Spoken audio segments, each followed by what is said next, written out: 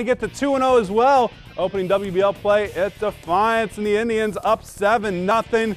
3rd and 11 in the red zone. Johnny Caprella to Jalen Moeller. Kyle inside the 5. Now on 4th down, Frank Crier's going for it, and Caprella keeps it. He won't stop.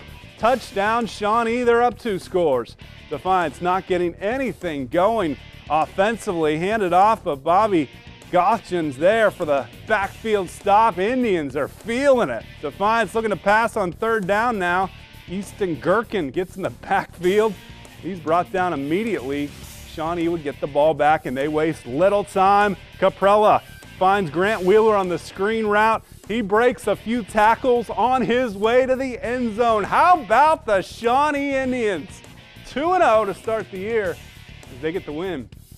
56-7. Wow, Coach Crier doing a great job in his 2nd year, and Kyle Baker as well, one of our legends of Northwest Ohio.